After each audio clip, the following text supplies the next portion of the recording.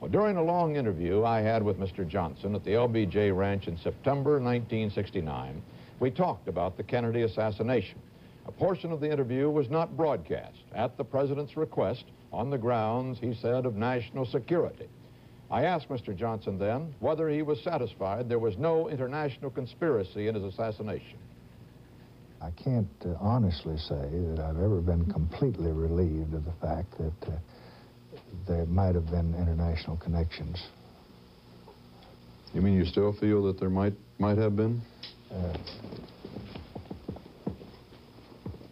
Well, I have not completely discounted. Well, that would seem to indicate that you don't have full confidence in the Warren Commission report.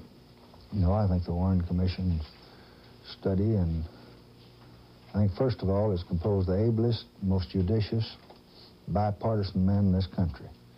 Second, I think they had only one objective, and that was the truth.